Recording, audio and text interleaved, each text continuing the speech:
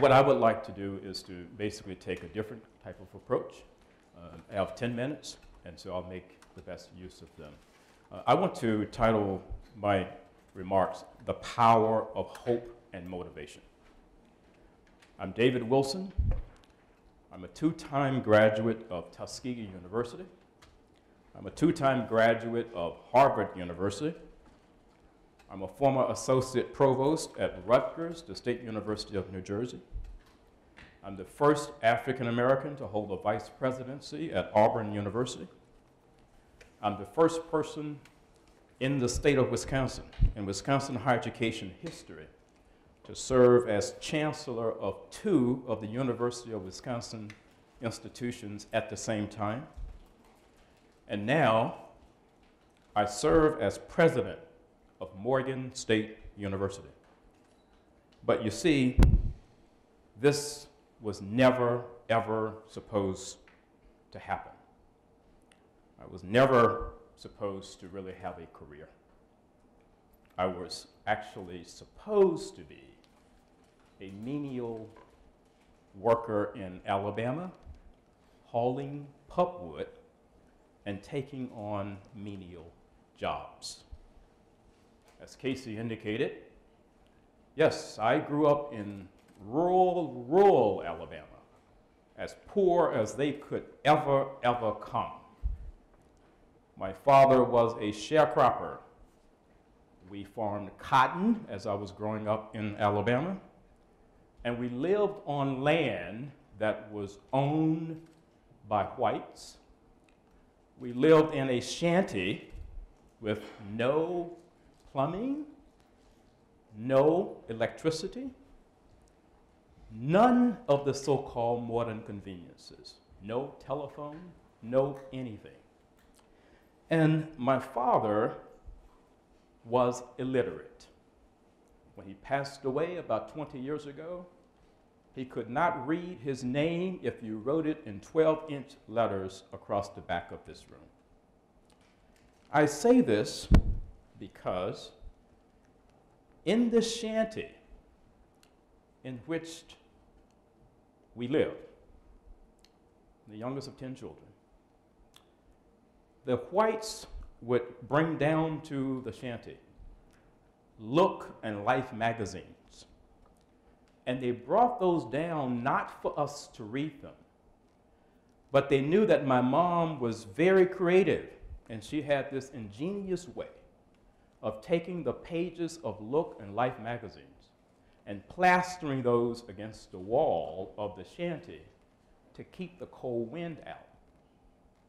And so, as we would get up in the morning and go into the fields to pick the cotton and stay there all day and come back home in the evening, I would take a kerosene lamp and basically begin to read the pages of Look and Life magazines that were plastered against the wall of the shanty.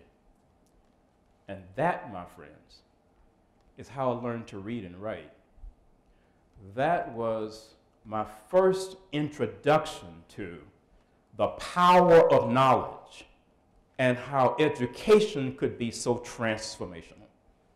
I went all over the world without ever leaving the confines of that shanty. Now, during this time, the state of Alabama did not have laws that required black children to go to school. And so as a result of that, my father had a system in place where he would keep us in school 3 days 1 week and we'll stay out 2, and 2 days 1 week and we'll stay out 3. And that was the way it was for me until I was in the 7th grade. I did not go to school 5 consecutive days until I was in the 7th grade. During grades 3 through 6, I attended what was called a Rosenwald school.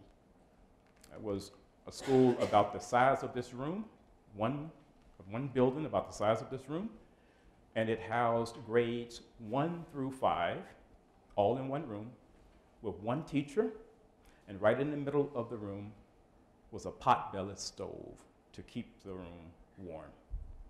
And so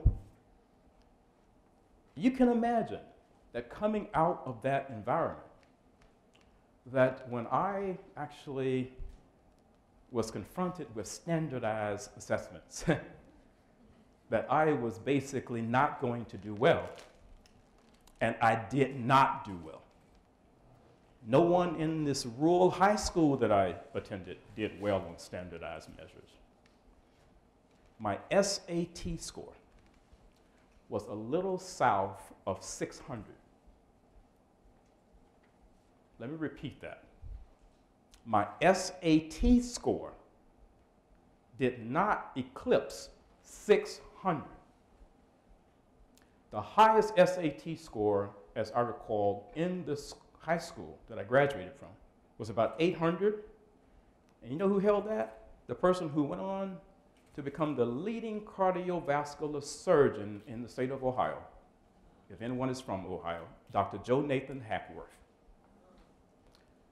That school produced some of the leading engineers. It has produced some of the leading doctors. And never ever had a student during my era that made more than 800 on the SAT. So I applied to college, and Tuskegee University said, yes, come here. And I made my way over to Tuskegee. And Tuskegee put me in something called a freshman studies program. And said, you know, David, we believe in you. You have it. You have that special something. And you are going to blossom here at Tuskegee University. I was literally like a kid in a candy store. I'd never seen anything like that before. I'd never seen that many black people who were so educated and who were the center of black intellectualism. I'd never seen blacks live that way before, with nice homes and well-manicured lawns. Every day I got up on that campus, I couldn't wait to walk to the Hollis Burke Purcell Library and to go straight to the Booker T. Washington collection and basically pull down every book. And I mean, I would just stay there. It would almost have to put me out of the library because it was just so educational. It was just, if you will, transformational for me to now be reading about all of the things that people who looked like me had written, and then to walk the grounds where people who looked like me had walked before. To go over to the Oats, the Booker T. Washington home, and go into the rooms and feel his presence. To go to the laboratory of George Washington Carver, and to see where all of those scientific experiments actually occurred. That was just simply an amazing experience. And so people on that campus, professors, they saw in me potential that I did not see in myself. I didn't even know that I had this. And they, as April Ryan, the White House correspondent who is a graduate of Morgan State University, said on my campus 2 weeks ago, they loved me to success. They were not going to tolerate, if you will, a performance that was not world class, and they were not going to accept the fact that you did not think that you could perform at that level.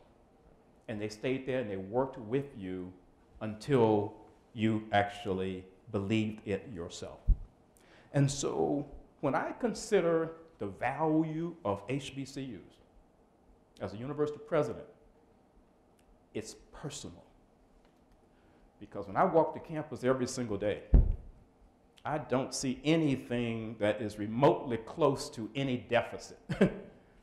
I see brilliance every single day. I see me. I see David Wilson in the eyes of every one of my 8,000 students. And my professors at Morgan see that. My staff at Morgan see that. The individuals in the neighborhoods see that. And my students feel that. I want them to feel that because I felt that. And I feel that is my greatest give back to this institution, is to make sure that the brilliance that resides in each one of these individuals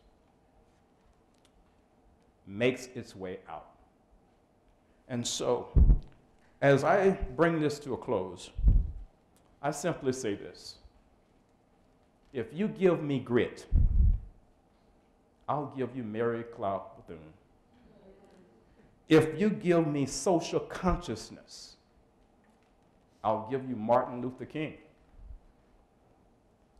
If you give me motivation, determination, and hard work, I'll give you Earl G. Graves. And if you give me opportunity, and if you lay before me return on investment, I'll give you Morgan State University and HBCUs. I give that to you because without these institutions, we cannot even begin to have a meaningful conversation in this country about national and international competitiveness, because we will not have allowed brilliance to make its way forward. I'm David Wilson, president of Morgan State University, and I thank you. Thank you.